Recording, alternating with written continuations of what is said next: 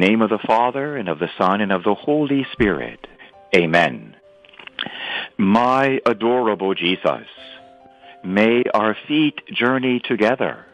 May our hands gather in unity. May our hearts beat in unison. May our souls be in harmony. May our thoughts be as one. May our ears listen to the silence together. May our glances profoundly penetrate each other. May our lips pray together to gain mercy from the eternal Father. Amen. Sing so good, did you?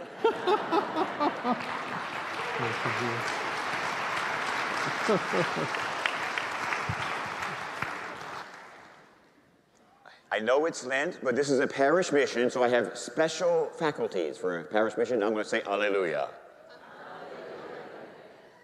Remember, Augustine said we're an Easter people, and Alleluia is our song. Amen? So we should be happy every day of our lives because we're heaven-bound. We're heaven-bound. That's our destiny. It's our origin and our destiny.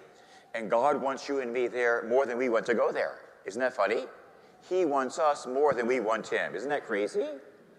But we are heaven-bound. There was a rap song. I'm not a good rapper, but I remember the rapper that said, heaven-bound. We need to be heaven-bound. So you try it right now, all right? Say this after me. Say, heaven-bound. I dub you official Christian rappers. So we're on our way to heaven, and we have the bread of heaven. Amen?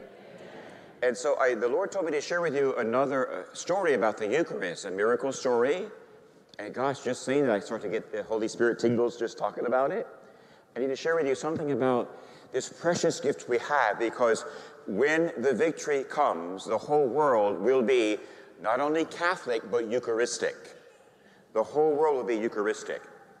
And what breaks my heart as a priest is that we have been ignoring the greatness of God in the sacrament, including many clergy.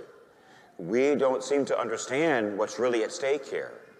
And I think God the Father, in his justice, is about to send thunderbolts across the world. I do. A great shakeup is coming.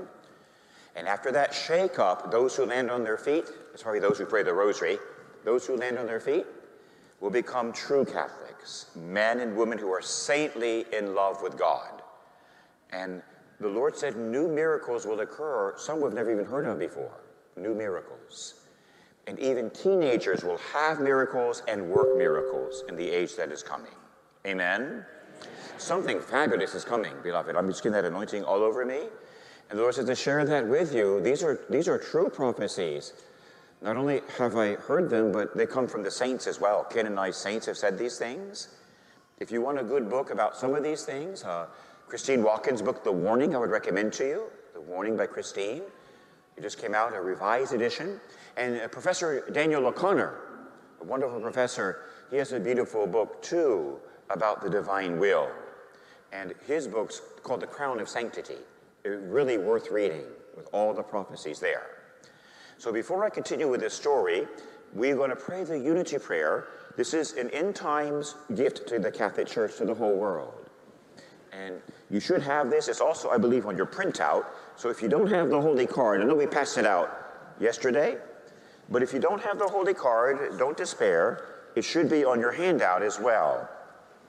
So it's halfway down your paper handout too, the same prayer.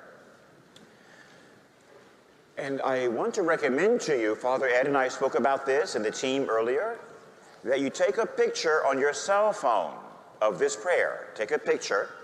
I want to do something special here. This prayer, I witnessed to this earlier in the week. It's simply nothing less than miraculous, this prayer. I use it as an exorcist, and now all the exorcists in the world are starting to use this prayer because of what happened. But it's not only for us, it's for every Catholic, for every baptized person. It literally blinds and paralyzes every single demon in the area. Amen? And the Lord is so good because it looks like hell has been opened. And like all the demons are flying around right now. And this will protect you and your family when you say this prayer daily. And I always recommend to say it twice to pray for your city. See, the church teaches us, it's in the Summa Theologia of Thomas Aquinas, that part of piety is loving your homeland. We should never tear down our country. Amen? That's actually evil. If you're from Hungary, you love and support Hungary. If you're from Poland, you love and support Poland.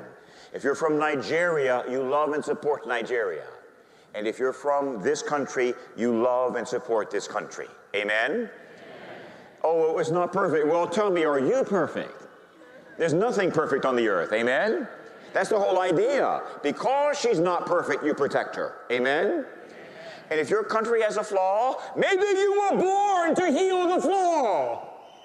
Maybe that's why you're here. Not to complain about it, but to heal it. Amen. So all this nonsense, and even in our universities, our kids are being taught, it's all an error, it's sinful, and it's evil. Amen? We should love this country and support this country. If you see a flaw, you work on it to heal it. Amen? You don't complain about it and burn down buildings because of it. You don't do that. You get down on your knees and you pray for your country. Amen? This is called piety. Of course it's from God. He didn't put us here to hurt one another. He put us here to heal one another. Amen? So this holy prayer we're going to do right now, we're going to do it twice. The second time will be for Seattle. Oh, I just got the anointing. Because we want to blind any demonic spirits over Seattle. The Lord says, I can tell you this. The Lord showed me there's a stronghold in every state or city. There's like a leading demon in every state or city. So as I was praying for Seattle today, the Lord showed it to me. The more time you spend in prayer, not just priest, you too, the more time we spend in prayer, the more that revelation will come to you from the Holy Spirit. It's really more a question of time. As the bumper sticker says, just do it. Just pray, and the revelation will come. Amen? But we need more than 3 minutes a day. 3 minutes is fine if you're 2.5 years old. It's fine.